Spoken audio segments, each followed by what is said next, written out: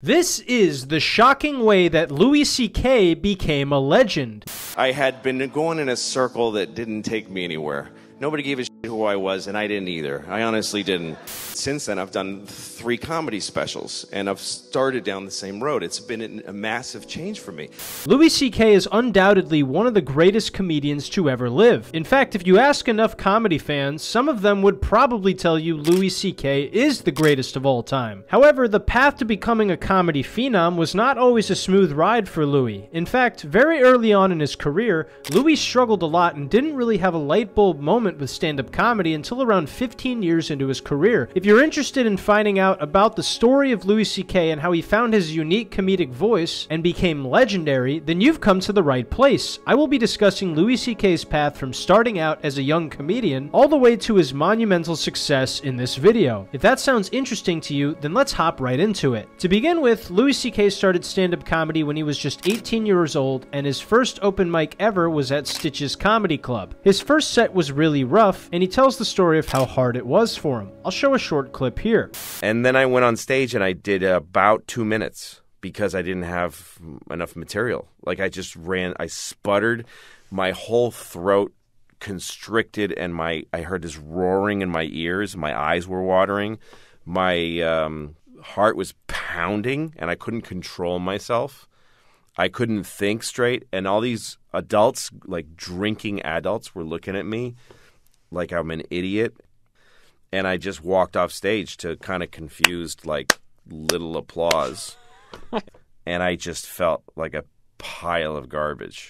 Then the second time he went up was because of a comedian named Kevin Meaney. Louis worked at a video store, and Kevin would often come in and talk with him. He told Kevin he did an open mic at Stitches Comedy Club, and then Kevin said he wanted Louis to come and perform on his show. I'll let Louis tell the rest of the story, but it's quite traumatizing. And he said, "Oh, you got to come do my show." And he had a show called the Sweeney Meaney Show, which was the biggest show in Boston. He said, "You got to come on my show." And I said, "Oh, I've only done it once, and it was bad.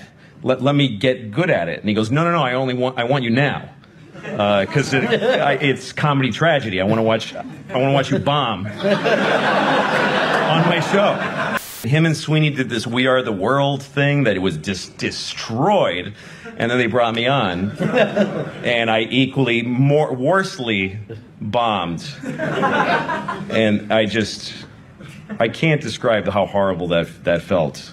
Needless to say, this experience made it incredibly difficult for Louis to continue stand-up comedy, so he took around a year-long break from performing. On a side note, when comedians start out, it usually takes anywhere from 10 to 15 years for them to find their unique comedic voice on stage. It's important to note that 10 to 15 years is not set in stone, and every comedian will find their voice at a different time in their career. Sometimes it could be much sooner than this. For example, Anthony Jeselnik found his voice just 2 years into his comedy career after telling a dark one-liner and realizing that being unlikable was his cup of tea. However, finding your voice this soon as a comedian is quite rare, and ultimately the thing that decides how fast you find your voice is how often you get on stage and perform. Given the fact that Louis took a break from comedy after his bad show at Stitches with Kevin Meaney, it would mean that he still had a lot more open mics and shows to perform at before he had a better idea of who he truly was on stage. Louis has told the story of how when he started doing comedy, he really didn't know what to talk about as a young 18-year-old kid, and how his go-to initially was just funny thoughts and things he noticed in his day-to-day life. There's a clip of him talking about this.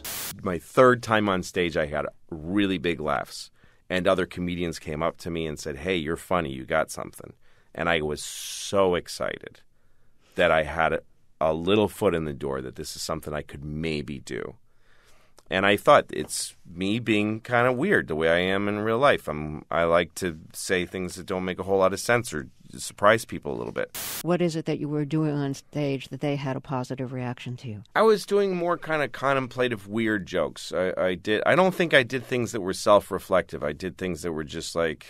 So even though Louis was still finding his unique comedic voice, he had made the conscious decision to take a step towards observational comedy with this set. He would then proceed to do these types of offbeat jokes that were more or less just funny ideas or situations he encountered. However, according to Louis, they lacked the self-reflection and depth that would be present in his later work. There's a very early video of Louis C.K. performing stand-up comedy in 1988, which was just 3 years into his stand-up comedy career. If you watch this video, you can see that Louis hadn't really settled in on stage yet, and that there were several instances of him rushing his cadence quite a bit. This isn't to say that all the premises and jokes are underdeveloped or weak. There are legitimately funny jokes in this set, but they don't all land flush quite yet because Louis is still finding his timing and not utilizing pauses to his advantage. I'll show you an example of what I mean right here. Good, I'm doing okay. Actually, I just got over the flu, which was kind of crappy, but the worst part is that I smoke. And I think that's what the stupidest you feel about being a smoker is when you're sick and you still smoke, you know? No matter how sick you are. I mean, you can wake up in the morning, you're coughing up little furry animals, you know, you're coughing up tickets to the Ice Capades, but you'll force yourself to smoke all day long no matter how much it hurts. That's when you realize smoking, it's like taking a cheese grater and going, well, this will probably really hurt, but what the hell, you know, it's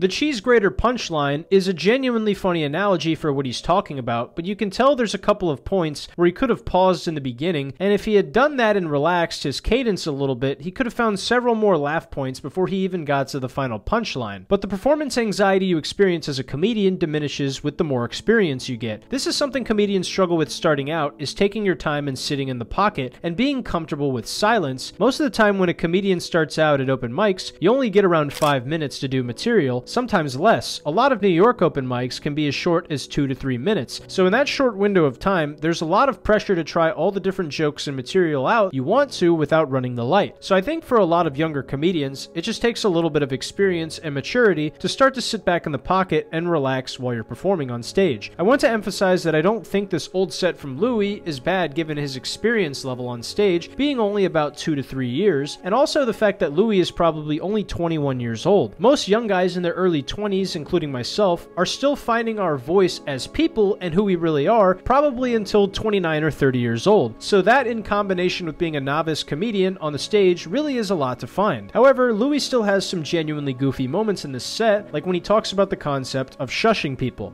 Now I think we have some strange methods that I never understood. Like when somebody wants you to be quiet, what do they usually do? Yeah, they make this noise. They go, shh. Now what the hell is that anyway? I mean, there's nothing about that particular noise that makes me want to shut up when I hear it. So how'd it get to be the official shut up noise anyway? If it had to be some random noise instead of going shh, why didn't they go ah?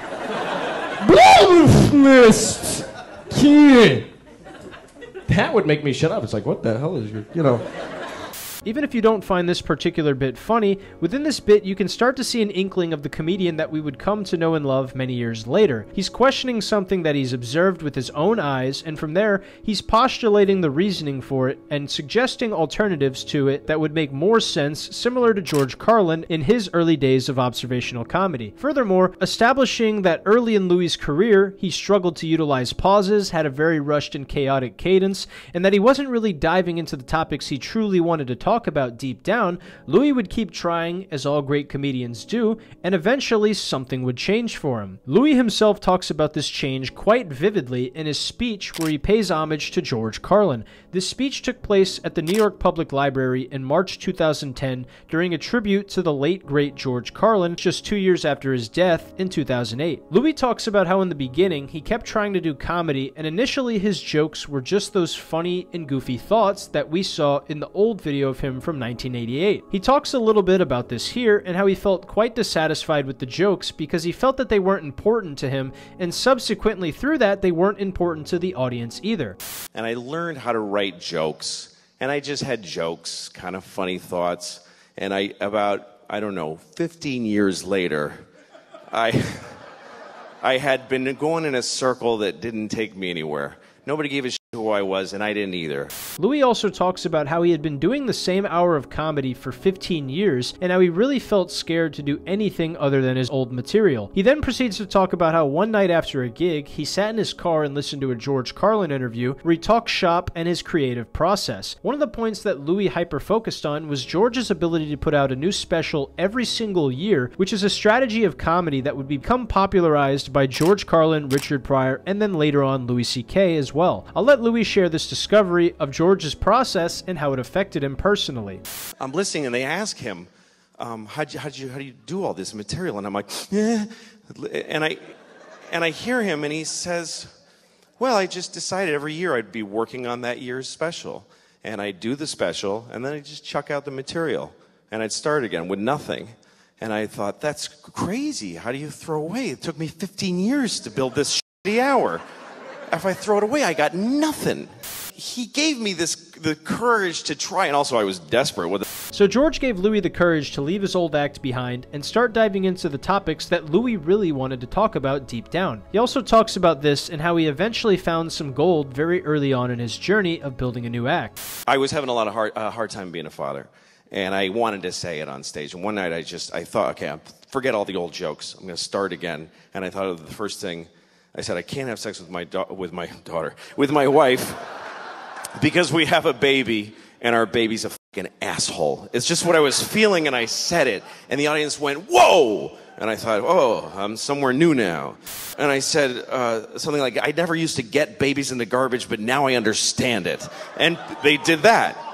And I thought, I'd rather have that than the shit tepid laughter for my 15-year-old jokes. So this new path that Louis was on was where he really wanted to be all along. He was talking about stuff that was truly authentic to himself and his situation on stage, and this is where he started to get some of his biggest laughs to date. Not to mention that despite not liking his act for the first 15 years of his career, he did gain a lot of valuable experience learning how to have a confident stage presence, a strong, unwavering delivery, and how to write and structure jokes, tags, and callbacks that he could now utilize that skill set with a subject matter that was genuinely interesting to him. This is when Louis' career would really start to take off, and people started to deeply resonate and love what he did on stage. So this was when Louis C.K. truly found his unique comedic voice, and this is always what has made him such a special comedian, is his ability to tread incredibly dark and personal subjects in a manner that is fully digestible for regular people. That's what his TV show Louis is. It's a plethora of awkward, weird, and dark situations that Louis himself has experienced and is deeply ruminated about that thoughtfully highlight the pure ugliness and beauty of the human experience.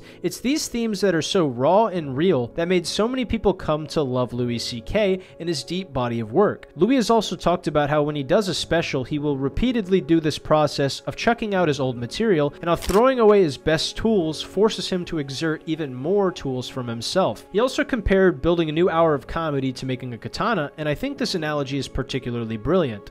Yeah, specials are something. It's, to me, I used to describe it like the way they make samurai swords, or used to. Yeah. That they bang it and then fold it and then bang it again, and then they fold it and keep banging it. So every time you think I've got an hour, no, you don't. Write another hour and then fold it into that one, and then get rid of all the impurities and all the bad stuff, and then keep doing that.